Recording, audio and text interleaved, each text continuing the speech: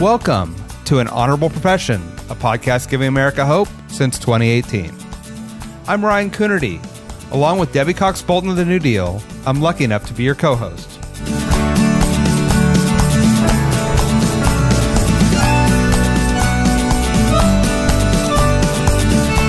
An Honorable Profession is a New Deal Leaders podcast. The New Deal is an organization that supports the next generation of American leaders.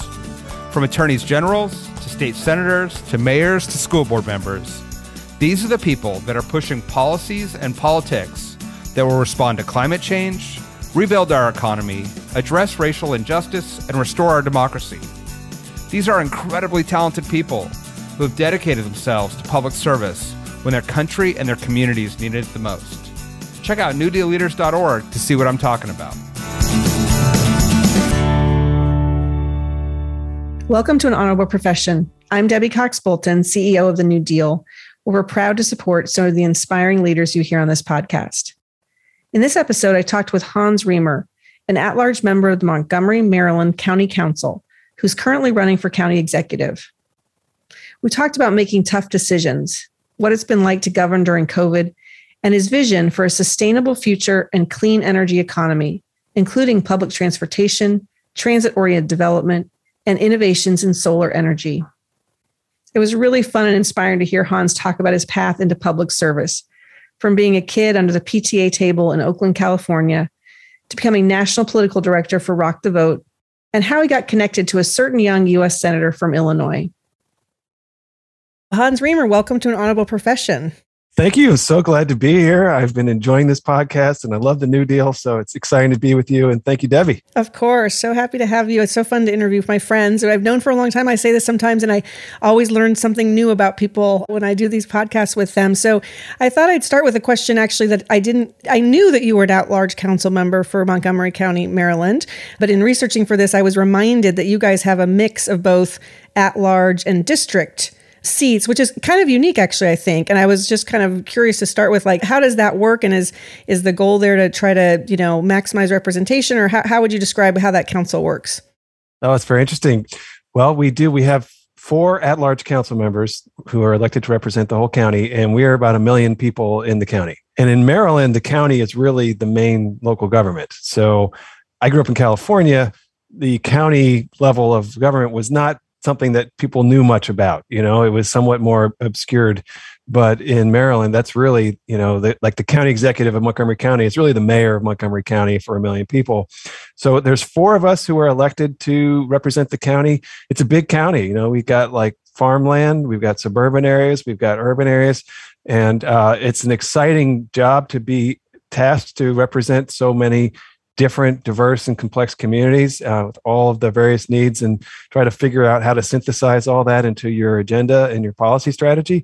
But it's certainly also an interesting balance with district council members who, of course, have some prerogative, in their district. And at the same time, as an at-large council member, I represent those voters too. And so there's always a little bit of a flow, like a little dynamic there to, it's a little bit different with different council members, that's for sure. Yeah, serving as an at-large council member is thrilling because, yes, I have constituent service. It's an important part of the job, but I'm not necessarily the front line of constituent service requests from, someone who is in the community. They might be more likely to go to their district council member. Although if they come to me, we've got a great team and we're on it. So I get a little bit more of the balance towards working on policy and legislative issues. Certainly that's also what I enjoy, so I enjoy that very much, I should say. So it's a really exciting role. I think it's so interesting how different people are elected and how big councils are. It's fascinating that local government looks so different all over the country, to your point about California. But I'd love to start talking to you about kind of your tenure on the council. You were first elected in 2010 when, of course, we were all trying to recover from the recession. So you started in one very dramatic time period, and now we're sitting in another. But so thinking back when you were first elected, kind of what was your role in trying to bring Montgomery County out of the recession, get people back to work, put the county back on, some kind of fiscal stability path? That must have been a really hard time to be a new elected official. It was. It was. We had to make some really tough decisions at that time. And, I have always felt, and it especially was true at that time, that it was a tough to reconcile, your own, what you knew was going to have a big impact on your political viability in the future versus what you knew you had to do in order to serve the community. Essentially, like, duty is calling here, and it might not be the most convenient thing for someone who aspires to serve in political office. So, yeah, we, in those first couple of years that I joined the council, we had a huge decline of our tax revenue, because our county, we have something that most local governments don't. We have a income tax revenue source. So the state, levies the income tax. We get an additional share of income tax, and we have a lot of high income individuals in the county. And so about 40% of our money comes from income tax. Well, after the Great Recession, that just got crushed. And so suddenly we were down, 30% on our tax revenue. And that is really tough for local governments to reconcile. Usually it's tough when your revenue is down by a percentage point or two, but when you're down, 25%, you have to kind of throw everything out the window and start over. So, yeah, we had to make a lot of tough decisions about compensation, to try to ensure that we had sustainable compensation, because compensation is what government does. It's a people business, and somewhere between 70 and 90% of the money that we spend is on compensation. And so if you don't have if your revenues take a 25% hit and 90% of your expenditures are on people, then there's no way to get through that without addressing that compensation factor. So that was tough, I know it's personally tough for me as someone who comes out of democratic labor politics, all my career working closely with unions to advance social justice causes, to have to be on their side of the table and to try to figure out how to get through it together, as best we can. But, it also felt like it was important and it was necessary. But we also put in place at that time a lot of long-term fiscal policies that, have made a big difference, saving for retiree health expenditures, ensuring that our pensions are well run and fully funded. So we had to do a lot of that kind of heavy lifting, and at the same time, just match up our expenses with our revenue and make cuts everywhere we could.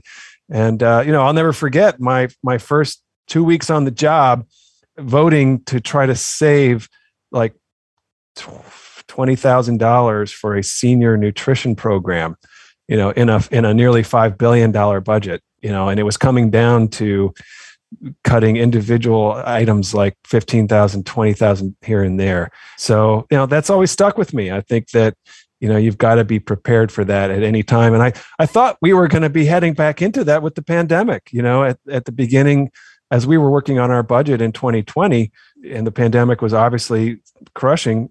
To me, it seemed like we must be heading into something like that. And thank goodness that we haven't. We have largely dodged any kind of economic overall calamity, although it has been calamitous for certain kinds of businesses and sectors, no doubt. But yeah, I was anticipating we were going to have to do that all over again, and I wasn't really looking forward to it. Yeah, I hear you. And although I do think that what you said about kind of having to do the right thing, even if it's a hard thing, probably did apply to COVID when there were public health decisions to be made, when there were other kind of painful decisions and a lot of uncertainty and fear. There's probably some similarities about when COVID first arrived in your county and being a leader at that time. What was that like? Yeah, it was tough. I mean, I'll never forget hearing that the schools were going to close. And I turned to a friend of mine, a council member, and I said, I can't believe this is going to happen. You think we'll get them back hopefully in a couple of weeks? And he said, oh, they're not coming back. And that was in March. And I remember thinking at the time, like, wow, the schools closing for 3 weeks would be an utterly devastating impact on our kids and on our schools. And then, what we have actually had to work through, essentially that whole semester was lost, that spring was lost. And then the massive impact to learning last year. And then again this year in the fall when we came back, and now in January when we're coming back. I don't know. It is really difficult. It's really tough. It keeps me up at night because growing up, like ensuring educational opportunity for disadvantaged kids was something that I saw was so powerful and so important. It's something that's motivated me into public service, and to see all around us, that it's the kids who have fewer opportunities who are really making the least amount of progress now. It's distressing, and it's something that it's just we've got to accelerate and make changes in order to address that problem, because otherwise we're going to be paying consequence, dealing with the impact of this for a really, really, really long time. Yeah, absolutely. And I want to come back and talk about what got you into public service, but I want to stick here for kind of on COVID and on where we are right now for a minute. But, as we think about, to your point about, building back, right, and this moment in time, of course, with crisis comes opportunity, and that we've got to think about how do we build back better, to use the president's phrase, of course, but to address some of those issues that were absolutely there before the pandemic. Some of these longstanding inequities, and whether it was in education or access to healthcare or transit or housing or whatever it was, those were there, and they were just, the spotlight was shown on them during COVID. And now as a county leader, you get this opportunity to try to address some of those as we rebuild from COVID. So what are your priorities when you think about where we need to invest to kind of build an America that works better for everybody? Yeah, I mean, I am so there for Joe Biden's framework of Build Back Better. First of all, a finger on the pulse of where we need to be, and I think we're all grappling with just the never-ending impact of this and the lack of ability to get focused on building back better, because we're still dealing with the here and now, which is very frustrating. But hopefully that's subsiding now with Omicron, and we'll be able to really come running out the gate. For me, I think it really starts with education, and then I think second is small business. But our kids, as we all know, have not made as much progress over the past 2 years, especially in a county like Montgomery County, where schools were closed for longer, they were hybrid for longer, and kids were just getting a lot less in-person education. And that has led to all kinds of other social challenges. We're experiencing a massive crime wave, and I think it's tied into a lot of these social impacts from Omicron. So first and foremost is we've got to have a multi-year plan for addressing what we've lost or what we haven't gained in education, and help these kids get back to where they need to be. And I don't think there's much that's more important to do than that. There are a lot of businesses that closed up, and business owners are struggling with huge liabilities, and I really think we need to help them navigate that environment.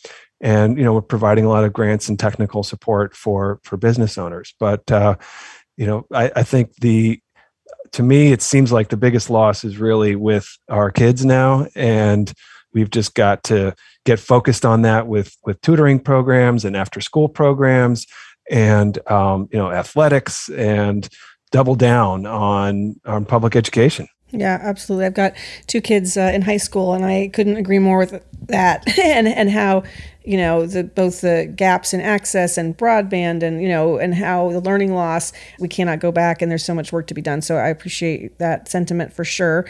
Another place where you've really worked a lot of your career, and we have an opportunity with some federal dollars through the infrastructure bill, is on things like public transportation and affordable housing in particular. Tell us a little bit about your plan for public transit in Montgomery County, and how you, and kind of your vision for how all these pieces fit together. Montgomery County is a big wedge in the Washington region. We have urban, suburban, and we have rural, and we have a couple of major transit projects that we're trying to get done. And the first one is the Purple Line. And I think we are going to be able to get access to some of the federal infrastructure dollars to help that project come to completion. It's been a challenging experience with that project. It's a public-private partnership to build a transit line, which is not that common, to build it and to operate it and to maintain it. And unfortunately, due to lawsuits brought against the project, basically everything came to a stop, and the line is now 4 years late in opening, and it has gone more than $1 billion over budget. So that is like really problematic, and we need to get into that purple line and get it done right. And there's been a lot of battles over how to, what kind of, not finishing touches, but what, various tunnels and other elements of the design and how much to spend on them. And, I think it's going to have a huge positive impact on our future to have this transit line. It's like a rail, it's light rail that connects the whole metro system so that the county can be much better connected with high quality rail transit. But then the next, I think, evolution for us is going to be high quality surface bus transit. And, we don't have any more heavy rail planned or light rail planned at this time, but we are working on a number of bus rapid transit systems. And we have the opportunity to build one on what is really our major corridor, Route 355, Wisconsin Avenue, that goes right up. It starts in DC, actually, at Georgetown, and it's the old Port Road. And Maryland gave Georgetown over to create the District of Columbia, but that road goes all the way up through Montgomery County. It's it is the spine of our county, and I would like to rebuild that road to be a city. This county needs to have a city. And we've been a suburban community forever, and we're sort of gradually transitioning into having urban nodes. But we need our main boulevard to be the spine of a city. And I think the federal infrastructure dollars are going to help us accelerate that by providing funding to rebuild the Pike, we call it Rockville Pike, and layer in not only a bus rapid surface transit system, but also walkable and bikeable infrastructure. And then we'll have metro running underground, and then surface bus transit and biking and walking infrastructure, and basically create that landscape that we need to have dense housing and an exciting environment and a place where companies want to be and a place that we can really grow our future. So we want to build these surface transit systems, bus transit on the Rockville Pike, also on the east part of the county on Route 29. And then what we're really struggling with is how to connect to Virginia. And, our region has really changed a lot, and we don't have a transit connection that really is efficient to get to Virginia. So we're looking at how bus rapid transit can provide that across the bridge. And then finally, the last major piece is, MARC. We have a commuter rail, sort of like the Northeastern commuter rail systems, but ours doesn't really run frequently. It only runs one direction. It's not very frequent. So I've been part of a group of elected officials working hard to get that system turned into another layer of a commuter rail system for the state and for the Washington region. And I think hopefully the federal infrastructure dollars are going to help us take some big strides forward on that, particularly if we can get a Democratic governor in, after November and make that a priority. So there are lots of opportunities, and fortunately, we've got a lot of projects underway, and we should be able to pull some of those federal dollars into them, and we'll see how it goes. It's still definitely just taking shape. Yeah, that's exciting. Actually, there's a lot there, and I know it sounds like that's going to help with the economic development, right? In terms of connecting all these places. I know another big place that you've spent some of your time thinking about is on climate, and a lot of that public transportation, some of that density issues, that all kind of plays into your passion for, addressing climate change as well, I think. Absolutely. Smart growth is one of the big things that local governments can do. Our emissions really are coming from, transportation and buildings. Those two sectors are where most of the pollution is coming from locally. Those are hard systems to change. They don't change overnight. But, with transportation, we can build more public transportation systems. We can use tolls. We can do things more biking and walking infrastructure. And then with housing, we can ensure that new housing is close to public transportation. Those are all really, really crucial. I am a strong believer in solar and electrification. Electrification is a vision for how the economy can transition entirely to being a clean energy economy, which we can accomplish by no longer relying upon fossil fuel building machines. and switching all of those machines to being electric and then powered by solar or wind or nuclear or other sources of clean energy. And I think that is, it's a vision that actually works. And for the first time in my life, I feel optimistic that there is a path to deal with climate change, to slow these trends and to reverse them.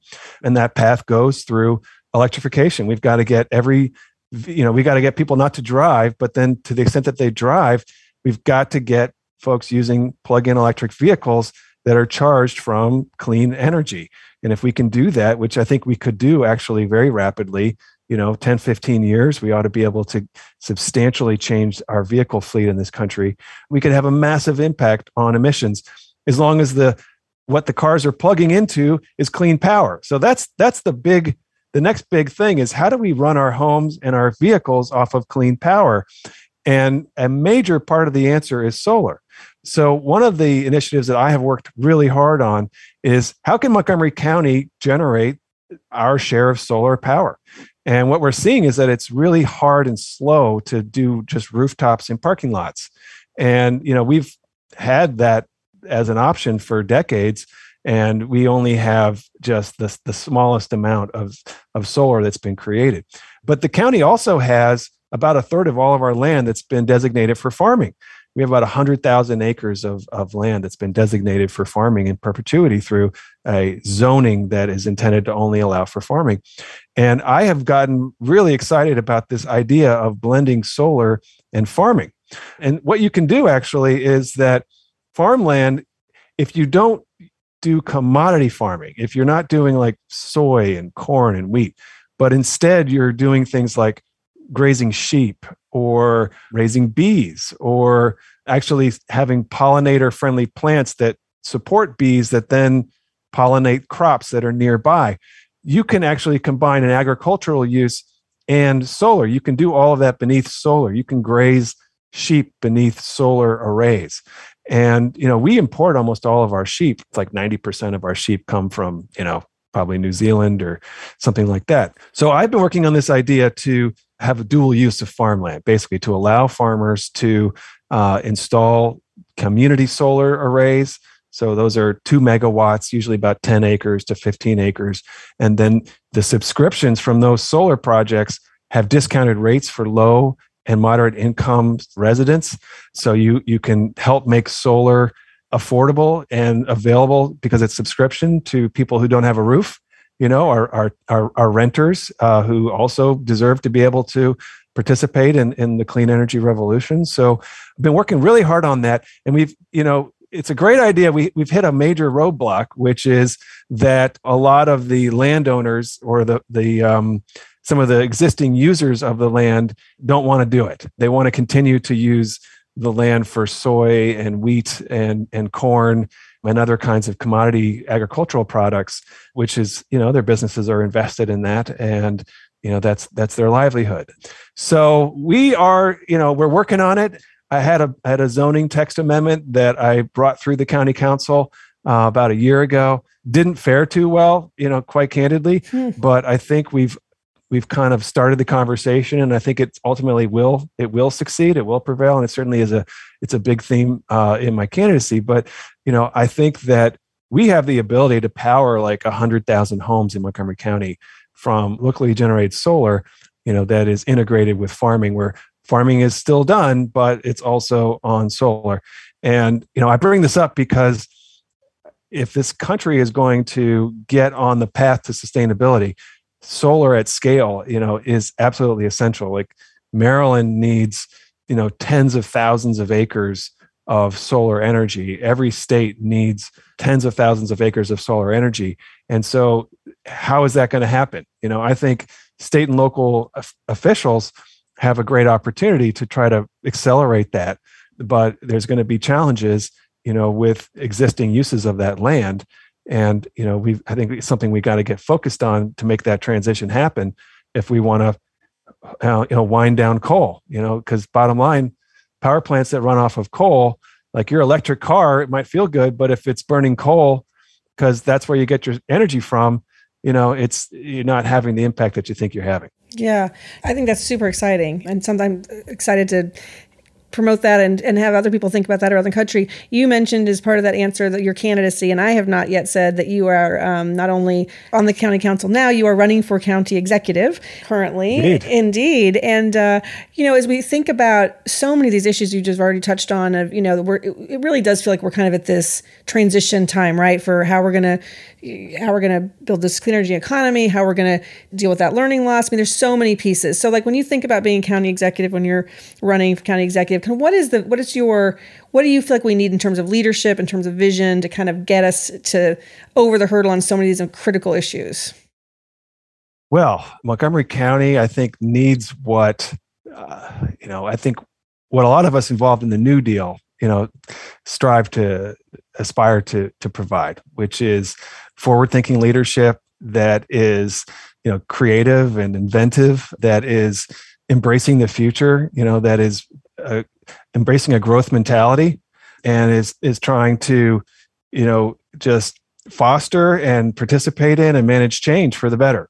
And that's not often the local community's mentality, or at least certain parts of the community. There's a lot of folks are, at least certainly where in the Washington region are like, hey, things are really great. Like, why would we want to change? And, our challenge in Montgomery County is fundamentally, we're slowing down.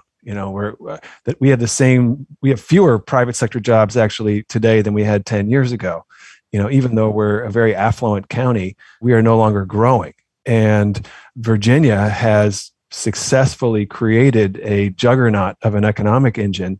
And now basically all the companies in the region are growing in Virginia, and they used to grow in Montgomery County. And that's not sustainable. Like, the county that we know and love was not built on that kind of foundation. And so trying to bring that agenda to the community and say, hey, we've got to get in the game here. We have to have a strong economic policy in this county, or we're just going to continue to slip further behind. And then we won't have the funding for our schools and for our parks and our libraries. And it's going to be, harder and harder to live here, because you're going to have to commute, like an hour and a half every day to a job that's far away, because there's no job that's here for you. And I like to talk a lot about my kids. Like, I want my kids to be able to live in this county if they want to, and they need to have a job, and they need to have a housing that they can afford. And those issues are just, we're not doing that well on that. So, fundamentally, I think that's kind of the vision, is how can we embrace growth and change and vibrancy, and at the same time, keep the attributes of our community that we love, and that what brought us, it attracts most people to want to live here. That's that recipe, I think, is the recipe for success for our community. Yeah, thank you for that vision. As I said, I do want to circle back on kind of your path, if I can, into public service. Yeah. This, of course, is called an honorable profession, because we believe that politics is an honorable profession, and that an important profession. And I always find it so fascinating how kind of people got into public service, and whether it was something they always thought they'd want to do. I know you mentioned you grew up in California. I'm sitting in California. You grew up in Oakland, and I gather your parents were pretty politically active and on the Definitely. Out there fighting for social justice. So I'm wondering, how growing up with that kind of family where you were active, was that kind of something that you always thought that you would want to do from the very beginning of your childhood, or how did that evolve?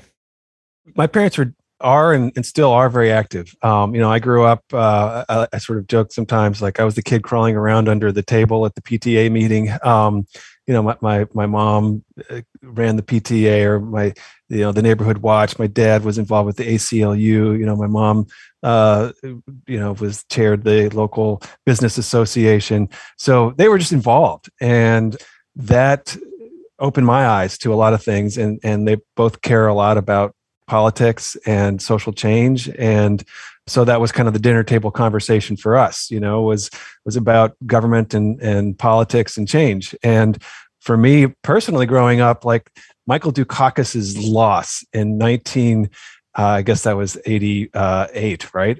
No, 84 it was really, it had a big impact on me, because what I couldn't understand was, like, if the world is so obviously, if things are so obviously going in the wrong direction, under President Ronald Reagan, like, why did the whole country not agree with that. And, that was kind of when I think that helped politicize me to understand that Democrats have to win in order for the communities to make progress. And when Democrats don't win, it's really disadvantaged communities that pay the biggest price. Like me, growing up in Oakland, California, like me and my family, we're not necessarily going to be as harmed if there isn't as much funding flowing into the schools, or there aren't as many jobs that are being created in the community. But a lot of folks in my community really are. And that, we've got to win. Like Democrats have to be able to win elections. And so I kind of came out of that with that mindset coming out of, growing up in the community, that the stakes are really high and that, Democrats are the vehicle for social change, but they also have to win if they want to be able to make progress for the people they care about. I wasn't necessarily the most hyper involved, but when I was in college, I did an internship in Washington, started to find some passion. And I was focused on the issue of Social Security. I got involved as a young person working on Social Security issues. And this was the 90s. So there was kind of like what was called a generational conflict over the future of Social Security and Medicare. And there were folks who were saying that, these programs were really a bad deal for young people. And anyway, that's sort of a long story, but I felt differently. I felt like these programs are the core, the bedrock of the social contract. And, they're really like substantially reducing poverty, and they're really important. The New Deal is like the bedrock of our accomplishments in politics. So I got involved in trying to protect Social Security. And this back in like 95, after I completed my internship, came back to Washington, they hired me back, and I founded a group for young people that brought young leaders in Washington together to advocate around economic and budget issues, and particularly Social Security. So that went really well. I got to know a lot of amazing mentors like Arthur Fleming, who had been in the Franklin Roosevelt administration as the chair of the civil service. And he eventually hired me to run a national coalition that he was the chair of, focused on Social Security. So I transitioned out of the nonprofit that I founded and ran, and went to work on this coalition campaign with other mentors also, like Roger Hickey and Bob Borisage and Heather Booth. And we basically built a progressive coalition to protect Social Security, to kind of first get the Democrats, all in a row, and then to take it to the Republicans. And eventually that kind of culminated with when George W. Bush tried to privatize Social Security. We orchestrated a national campaign to try to stop that. About that time, a friend of mine was the president at Rock the Vote, and she asked if I would be interested in taking on a role at Rock the Vote. And so, I guess before like 2004, I became the political director at Rock the Vote, and that was just so much fun. It's a household name, and it really is a place where you can have incredible impact and be creative and innovative. And so we did a bunch of stuff in the Kerry election cycle, and then during that election, actually, my wife Angela, she was the Congressional Black Caucus's political director. She introduced me to a young state senator, state senator running for U.S. Senate, Barack Obama. And, she was very involved in helping his Senate candidacy. And as I got to know him, I thought, this guy is amazing. Like, this guy is clearly going to be the president one day. Like, there's just, within like a couple of times of meeting him, like, this guy, it's going to happen for him. And so, I was just excited to be able to get to know him, and thought, hey, if he runs for president one day, maybe I'll be part of that. Meanwhile, I ran for council in Montgomery County, did not win, but got my degree in local politics the hard way. And then Barack Obama announced he's running for president. So I signed up, and they asked me to come out to Chicago, and I was the youth director. And my work at Rock the Vote, was sort of relevant there. And so I hit the ground early in the campaign, working with all of like the thousands and thousands of college students and high school students who had helped compel and propel his candidacy, and ultimately helped deliver Iowa and other early states, which cascaded into his victory in the general election. So that was like absolutely thrilling. It just felt like such a historically significant thing to be part of, and just to kind of help facilitate that, working for someone who I just really was believed in and still do. And anyway, wow, so much fun. And then I was faced with the challenge, like, hey, do I want to try to go work for the Obama administration or what? And I wanted to run for office. I wanted to basically try to do it myself, not run for president, but, just to be in the policymaking role. So I ran for the county council in 2010, and crowded field of there were 4 incumbents. It's, top 4 vote getters win. And ended up getting more votes than 3 of them, and one of them stayed home. And that's how I got elected to the county council. That's amazing. I'm glad you talked about all that. I had some questions on some of it. So it's such an interesting journey you had. And I'm particularly interested in this work you did around the youth vote, and wondering, how that now as an elected official makes you think about how you engage youth, how you get people, to continue to be interested in government. It feels like everyone says, oh, younger generations don't care about politics. I don't find that to be true, actually. And I'm just kind of curious about your perspective, having done it and now being an elected official. That's a great question. One of the things that I had concluded after working in youth politics and like youth voter campaigns in the 90s and early 2000s, one of the things that I had concluded was that, the nonprofit sector's ability to like really move the needle in a big way it's tough. You can move the needle with young voters in a specific campaign without a doubt if you're willing to invest in the resources to knock on their doors and to find them where they are and get them involved in any congressional or Senate campaign. There's absolutely a very direct path to increase youth voter participation, but to like really have that deeper, broader social impact, you got to have a presidential campaign. And that's what the Obama campaign became. Like, he wanted young people to be part of his winning candidacy, and they knew it. Like, they knew that he meant it and that it was real. And it wasn't just, lip service. It was like, hey, I need you to be part of this or I'm not going to win. And that, that was a generational moment of youth political empowerment. And since then, of course, it's been, not as easy. I mean, there was a lot of disappointment that among some, I think. And at the same time, I guess I think that participation is a little bit better than it used to be. As a local elected official, it's not as easy. You just don't have the kind of resources of a presidential or let alone a congressional campaign. I personally make an effort to have like youth advisory councils, to have youth town halls, to meet with any student that wants to meet, to do anything I can to help inspire either that one kid or help strengthen that organization to make a difference. For me overall, I think part of the challenge is Montgomery County really, we don't have our due share of young people. We've been losing young workers to other parts of the region, and I'd like to get that back. That's kind of an animating goal for my politics is, hey, let's get to be once again a place that young people and young families, really want to be, and where there's jobs for them and there's housing for them.